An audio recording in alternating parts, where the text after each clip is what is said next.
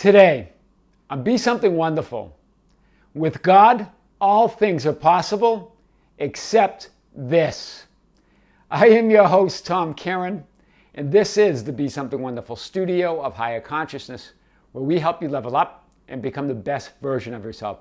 Creators, welcome back. I had some amazing sessions yesterday, and in one of the sessions, we had a pretty big breakthrough.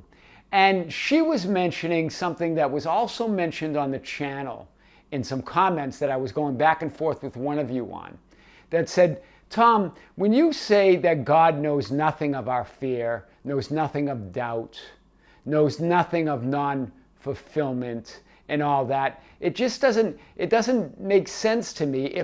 How can the all-knowing, the all-powerful not know anything of those things? And guys, I really want to hit this today more than I ever have before. Because remember, when you're thinking from that perspective, that God must know my suffering, must know my fear, that might make you feel better. But it doesn't, it takes total control as you as a conscious creator out of your hands. You're putting your fate, the control of your reality in a God outside of you. Right? Because I just want to remember this. God only knows what God created. And if God knew fear, if God knew lack, if God knew limitation, if God knew the possibility of non-fulfillment, God would become that in the knowing of it. And now God would become something impossible, the opposite of what God is. Do you hear this? There's no opposite to all that is, that love, that presence. And so when you're saying that God must know those things, then God then would recognize those things as real. And God didn't create those things. I really want to hit this, right? Remember, we were made in God's image. God was not made in our image. And when you ask a question like that, you're assuming that God was made in our image, or you're pointing to that, right? Remember, God's not a person. God's a presence within us. It's that divine presence. It's that love within us. All the fear, all the suffering, all the ideas of non-fulfillment, we make up, right? And when I lightly touch on it and say God knows nothing of grammar, and I think you were mentioning, how can God not know anything of language? Remember, all of those things are man-made. All of those things are part of duality. God speaks, and God knows and feels with that love, with that heart. It knows nothing but that. Because if it did, it would recognize that. And now God would be in the weeds with us. All right? So I really want to hit that. I'm going to touch on that again. And today's lesson is going to be powerful because we had a real breakthrough with one of our clients when she said she really doesn't know how to get to this fulfillment, how to feel it, how to maintain it, how to reach for that feeling. And I really want to talk about this today. And in today's lesson, guys, a lot of things are going to come out of The Science of the Mind by Ernest Holmes. This is my copy. This is an original copy from 1938, Science of the Mind.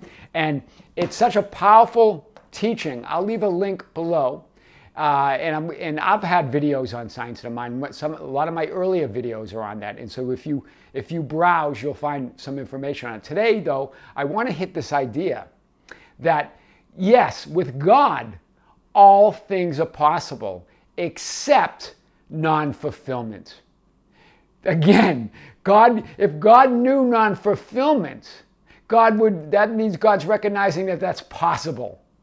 And it's impossible. God is just complete, whole, divine, and love. Do you hear this, right? Fulfillment is not out there. You keep looking for it out there in 3D where it's not. You're only going to see non-fulfillment. You're going to see a partial perception of that ultimate love, of that ultimate reality of God, right? When you are preoccupied with seeing it in manifested 3D reality, you miss the love, the light, and the power of it already existing within you. When you look to the outside world or to anything else for fulfillment, you miss the fulfillment. It's within you. You're looking in the opposite direction of it, right? You're not seeing that power, that light. You're missing it all. You're looking where fulfillment is not, right? God's within you and among you and everything. God's everything, but God is one thing that God is non-fulfillment, because it doesn't exist. There's no opposite to God. Do you hear this, right? 3D reality is just an expression, or in other words, a perception of that dimensionally larger you, all that is, that you are choosing to experience right now. That less than 0.1% of the wholly unlimited you. But within that 0.1% is also the whole. Do you hear it? So also within that partial perception is the whole of God. You're just not seeing it. We talked about the holographic nature of reality, where in every part of the whole exists the whole. And it's non-local, meaning it's everywhere and all time. So I really want to hit this. You're here to express that multidimensional you. I've talked about this before, but we're going to really take a deep dive into it. I just want to say you can't unmake what God made. And that's really what you're trying to do when you're looking into the 3D world and trying and struggling to manifest your desires, or saying that God knows my struggling. And I know the case you're trying to make, that it might make you feel a little bit better that God knows you're struggling. But remember, if God recognized struggling, that means it would be real, right? You're just justifying your limitations. Almost like it gives you permission to struggle, to try. If God knows that you're struggling and trying and feels for you, then it feels okay if you do it. But God doesn't recognize that. Remember the quote from the Seth Materials by Jane Roberts, that channeled entity that said, struggling or suffering is never good for the soul unless it teaches you how not to struggle, how not to suffer. Do you get this, guys? So you can't unfulfill what God already established. You are fully fulfilled. You're fully made in the image of God. Already there. So when you look in 3D reality, when you struggle with processes or affirmations, trying to make something happen, you're trying to do the impossible because it's already within you, right? You're recognizing unfulfillment. That's impossible. Do you get this? You're trying to unmake what God made. That's impossible. You're trying to unfulfill fulfillment. That's impossible. With God, all things are possible except non-fulfillment. There's nothing outside of being God. God is all and nothing, what is and what is not. It's everything. So there is no opposite.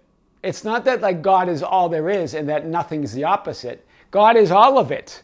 I am the Alpha and the Omega, the first and last, the beginning and the end. That's in Revelations, one of the last verses in the Bible, 22:13. That wraps it up in a nice tight bow.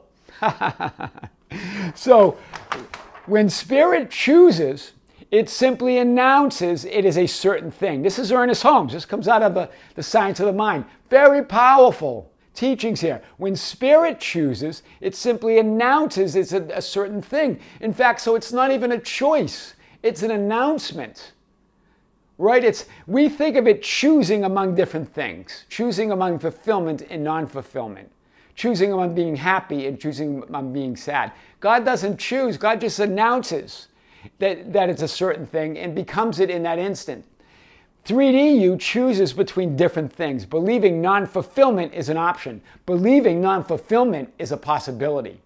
Do you see this? And then you struggle and try to get there. And you process your way there. And you're talking about getting rid of beliefs and struggling with obstacles and blocks and all those things that don't exist. You create them all, right? Trying to make something happen or manifest something. That's what you're doing when you choose. It's really just an acceptance of your divinity, right? In all the wanting, all the needing, all the asking is like you are trying to convince non-physical or talk God into what you desire to have or be. You're trying to talk God into having or being what you desire to have or be. You're trying to talk non-physical into that when it's already yours. You are one with that. You don't have to talk or convince non-physical or God into anything. It's yours. The kingdom is yours. This is what Scripture says. Be not afraid, little flock, For your Father has chosen gladly to give you the kingdom. Gladly to give you everything. But yet you're looking out there and looking and trying to unmake what God made. Right? So this is big. God has chosen for you to give you everything. God has chosen for you.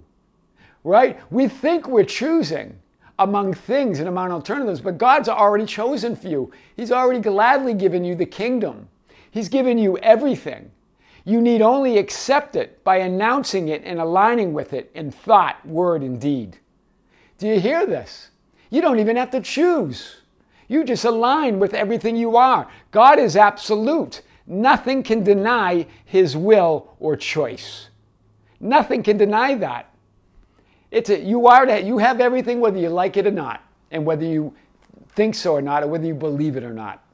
It's yours, right? When you struggle and try, you are choosing something less than everything.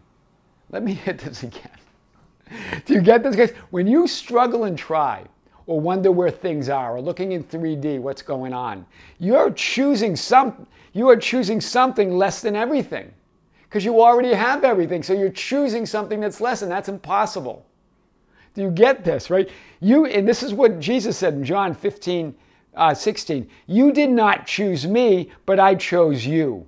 That's your I am awareness, right? Before they call, I will answer. Isaiah 65:24.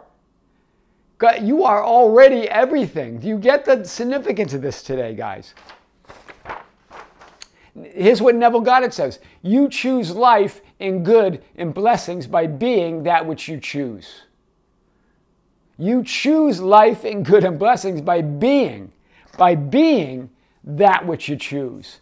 You have no choice to be it. You are it, right? The Spirit does not have to will to make things happen. This is Ernest Holmes from Science of the Mind. This is big. Big, big, big point. The Spirit does not have to will to make things happen. Things happen because it is the will of Spirit that they should be. Wow. That they should be. That you should be everything. That's big. Do you get it? That's the will. That's your will. You're one with the will of God, right? God became what it desires in the announcing and desiring of it. So you're saying, well, where is it then? How come? Remember, the experience is within. Fulfillment is within. God's within you. But the perception in 3D reality, that is an element of time that you created. So everything doesn't happen at once. This is what Ernest Holmes says about time. Time is necessary since it allows you to allows experience to take place within the one. Hear this. That's what time's for. That's what 3D reality's for. Time is necessary since it allows experience to take place within the one, within that one God, within that one love. Wow, that's powerful. Everything is taking place within the one. That's what time's for. That's what the duality's for. So you can experience the one. So you can experience those things. Time is necessary since it allows experience to take place within the one. And it goes on to say, Ernest Holmes, time is never a thing of itself. It simply is a measure of experience in eternity. Right? In eternity, how do you experience eternity? That's how you do it. Time does not contradict eternity, but allows it to become expressed in terms of definite experience.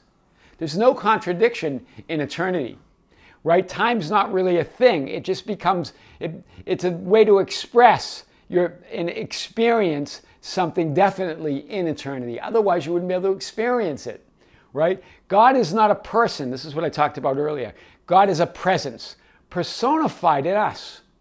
So when you say, how can God not know language or fear or non-fulfillment? Remember, God's not a person, right? God wasn't created in our image. We were created in God's. God's that presence within us. It's a spirituality, it's not a thing. It's an atmosphere of God's presence, right? Goodness and the truth and the beauty. All that, Ernest Holmes, beautiful. We were made in God's image, not God in our image. All-knowing means knowing what's only real and true. That's what all-knowing means. All-knowing is the true knowledge. It's the truth. Everything unlike truth, unreal, God doesn't know because God didn't create it and it's not real. You're wanting God to recognize those illusions of suffering, those illusions of poverty, those illusions of lack, whatever that is. Right? God doesn't reckon. God is only love, and all of it is love, right? With God, all things are possible except non-fulfillment, except that. I am your host, Tom Karen, and this is the Be Something Wonderful studio of Higher Consciousness, where we help you level up and become the best version of yourself. Don't forget to subscribe, hit the notification button, like and share our videos. That's how we get our message out. You can follow us on Facebook at Be Something Wonderful. We have a group called the Be Something Wonderful Ambassadors at facebook.com/groups/Be Something Wonderful. You can follow us on Instagram and Twitter at Tom Karen. We have a website, tomkaren.com or BeSomethingWonderful.com. Guys, until next time, this is Tom at Be Something Wonderful with great love, with great light and infinite gratitude. Creators, see you soon.